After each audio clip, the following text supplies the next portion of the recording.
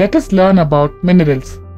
Minerals, vitamins, and water are accessory food factors. They are sodium, calcium, potassium, magnesium, phosphorus, sulphur, and chlorine. Certain other chemicals are required in slightly lower concentration for performing useful functions. These include iron, copper, zinc, cobalt, manganese, iodine, and fluorine.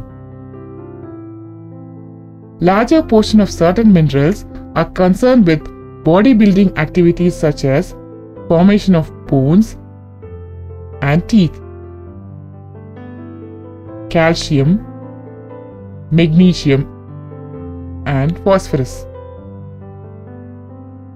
Trace elements and other minerals are useful in physiological activities such as oxygen transport, that is of iron, hormone synthesis of iodine, and intermediary metabolism of manganese, copper, zinc.